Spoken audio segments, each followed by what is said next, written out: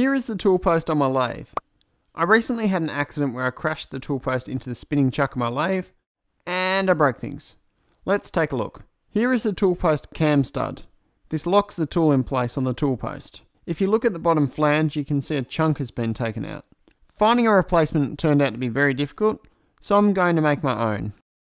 This project will be a fast one, but who doesn't enjoy a quickie? I found that depressing the piston and pulling up releases these studs. Then I measured all the dimensions that I'd need. It's mainly cylindrical with a hex and a few eccentric features.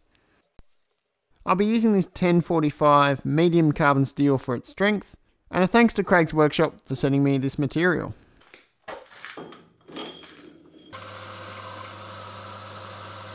So I'm off to a great start. I forgot to tighten my lathe chuck. Whoops. But once I tightened it up, I was back in action.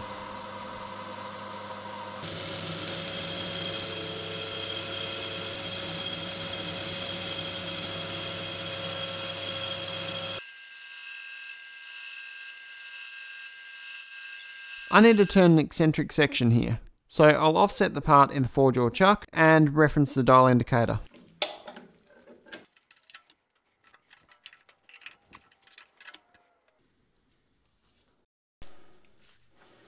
I'm taking light cuts due to the stick out and the lack of tailstock support.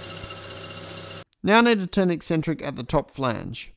This is set at 90 degrees to the previous eccentric feature. So I'll dial the part back on centre, and then I'll offset it the other way. The large offset was a bit off-putting, but the operation was simple enough.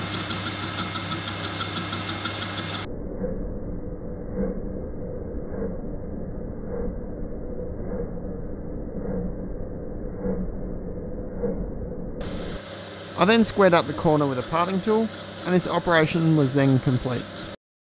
I dialed the part back on centre so I could plunge a parting tool in and form the groove that holds a lathe tool. This is a critical measurement to set the lathe tools correct, so I marked it, and then I finished with the 2-pass method. I then parted it off and said goodbye to the excess material. The hex is a simple enough process if you have a mill and a collet block. I like to initially take 2 light passes on 2 opposing faces, measure this across flats measurement, and then cut off the remainder. And then all the machining was complete. I then cold blued off camera and left the stud in oil overnight. Before the cold bluing, I sandblasted the non-critical top surfaces for a better finish, and everything else was wrapped up in a thick layer of tape so I didn't alter these dimensions. And now it's time to test my stud out. It fits nicely into the tool post and feels just as smooth as the original studs. And here you can see how it moves the piston to pull the tool into the tool post. A quick test in this 1045 steel shows the tool is rigidly locked in place. I'm going to inspect this tool post at the surface plate and determine how accurate it ended up.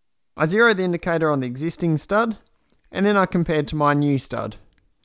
Turns out my stud is 30 microns higher than the existing studs, but this stud will go on the boring bar side of the tool post, and I like my boring tool slightly higher. It's called raising the bar. Anyway, thanks for watching. Don't crash your lathe.